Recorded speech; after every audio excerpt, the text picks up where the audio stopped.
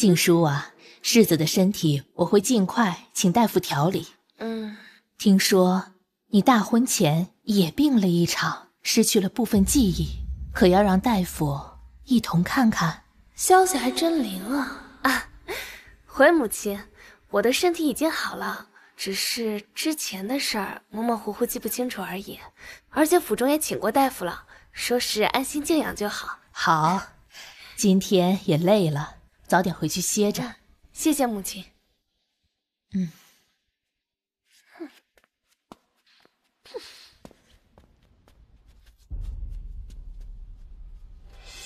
娘，这个柳静书她不简单，她说她失忆了，是不是真的？你呀，今天要不是我护着，老侯爷可没那么轻易放过你。你跟那个柳静书到底有什么矛盾，非要跟他过不去？哼，我就是看他不顺眼。他急什么？他现在人在侯府，不管他是真失忆还是装的，我倒要看看他能闹出什么幺蛾子。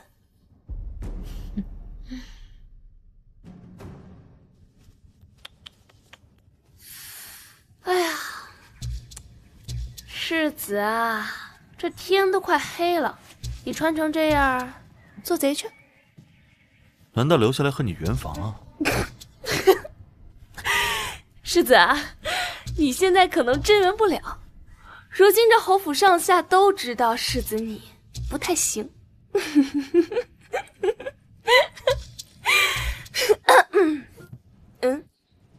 你干嘛？夫人，为夫行不行？你试试不就知道了。你干什么？我告诉你啊，我是被逼无奈才跟你这种登徒子共处一室的，你跟我放尊重点。你要真想干什么，别怪我不客气了。我还不愿意跟一个悍妇共处一室呢。哼！你走了，正好我趁着天黑探探你们侯府。公子来啦，好好交代啊！有贵客呀，世子爷！你前日新婚大喜之日，怎么有空到我这儿来呀？这自然是舍不得我们家花花了。是谁舍不得我呀？哟，是世子爷呀，人家可想你了。走，陪我上去喝两杯。欢欢好生照顾着。情况怎么样？回禀大人，蒋大壮什么都不说。既然如此，蒋大壮就由我亲自来审。我倒要看看，是我的鞭子硬，还是他的骨头硬。遵命。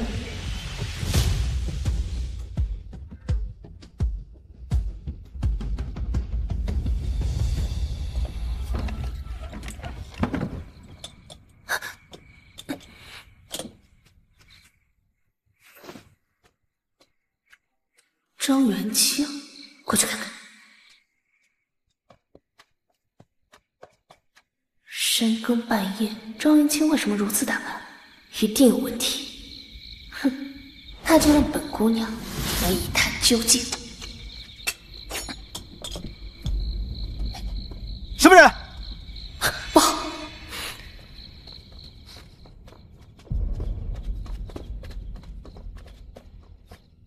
给我追！是，快！有贼！站住！抓住！追着跑了！快！过来！快！站住！这边找找！这边！来了！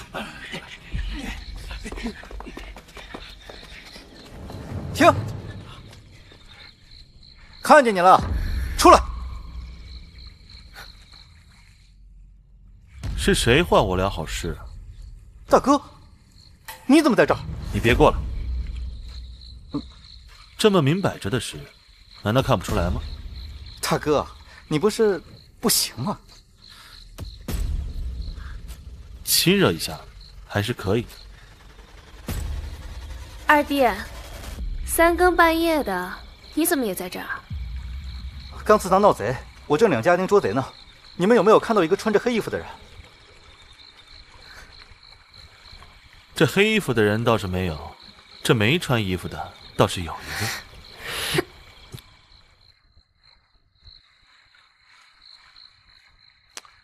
行了，还都愣着干嘛？别打扰我们俩了，一会儿贼给跑了。走。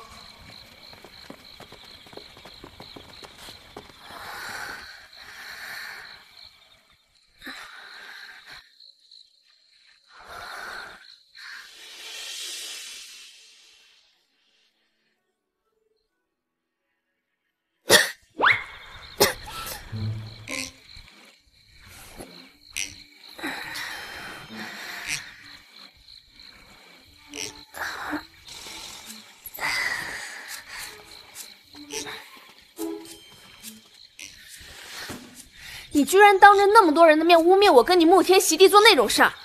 你不也当那么多人面说我不行吗？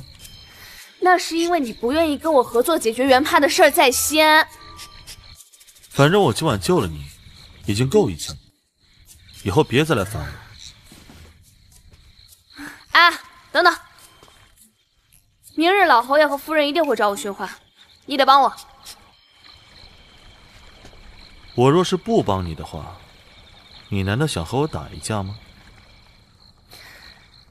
有的时候威胁一个人不一定要用武力啊。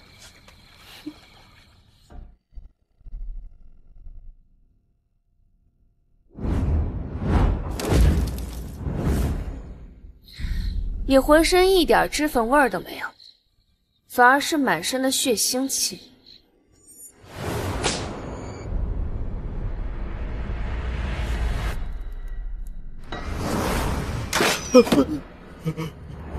所以我猜测，你今夜去的一定不是青楼。你靴子上又沾了稻草。听说你不是喜欢扮演的人？我说。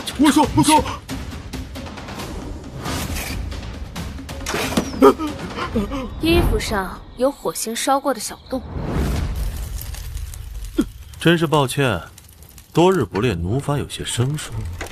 我保证这一剑一定成全你的夙愿。家门，我真不知道在哪儿，但是我知道海内有一高手，就在城内，叫做黑狼。此人一出，身上伴有异香。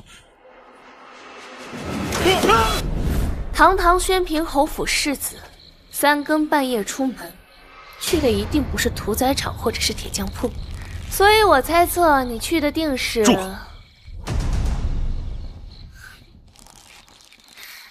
你每次动手之前都会像这样捻手指吧？难道没人教过你，知道的越多，死的就越快吗？我是圣上赐婚给你的夫人，灭口这招对我没用。放心，我对你毫无兴趣。只要你能让我在侯府太太平平过日子，我保证守口如瓶。是吗？你干什么？你要干嘛？你不是想过太平日子吗？可以啊，只要你能给我在府里生个孩子，我就能让你站稳脚跟。否则……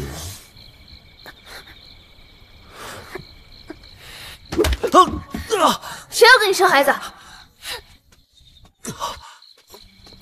六吉叔，你给我等着！岂有此理！听说大嫂昨夜在花园里野合，把侯府的脸都丢尽了。还好吧，夫妻间你情我愿的事，哪有你偷人怕丢脸啊？爹娘，你们看他，没有半点悔改之意。跪下！跪下可以，但请父亲给我一个理由。哼，理由？侯府里我就是理由。侯爷息怒。静叔，你是未来的侯府夫人，我们也是真心为你好才给你立规矩的。你先跪下吧。哎呦，这有什么不好意思的？我和夫人琴瑟和鸣，不好吗？逆子！你们夫妻关起门来做什么事我都不管，可那花园是什么地方啊？他身为正妻，不但不规劝你，还跟他胡闹，成何体统？这常言道，嫁鸡随鸡，嫁狗随狗。静叔出嫁从夫，遵的自然是三从四德的体统。本世子得妻如此，更是夫复何求？爹，二姨娘，你们更加应该加紧奖赏他。你们做出这种丑事，还有理了？弟妹说这种话也未免太过无知了。想当年我娘卧病在床，二姨娘不也陪着我爹去湖中荡舟，误入藕花深处，惊起一滩鸥鹭吗？你住口！怎么？这事儿二姨娘在船上做的，我和晋叔在山洞做不得了？放肆！混账的东西！我与你娘做过什么，也是你能多嘴的？爹，我娘在祠堂里供着呢。哼，元清是有诰命的侯夫人，这么多年你一直管她叫姨娘，没有半分的敬重。你个不孝之子，也配做宣平侯府的世子？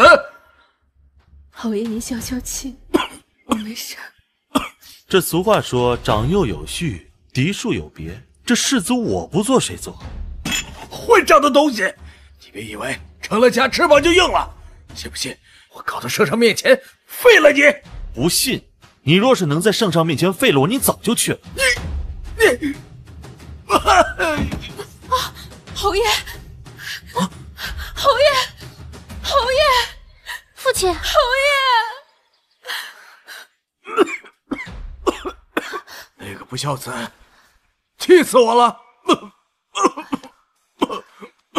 夫人，药来了。我来吧。下去吧。侯爷，父亲，您别生气了，快趁热把药喝了。没心情，先放那儿吧。那怎么行？身体要紧。来，妾身为您喝。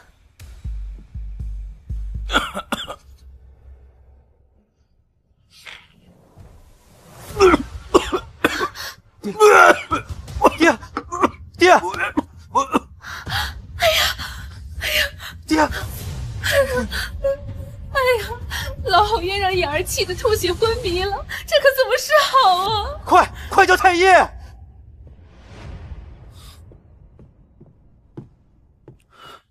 不行，张元清一向惜字斩命，现在就看望我爹，可能就前功尽弃了。算了。世子，您怎么在这儿啊？里面正为了您吵着呢。小美人，好久不见啊！老侯爷都气病了，您还是规矩几天吧。气病了？我怎么不气？我倒要看看他到底是真病还是假病。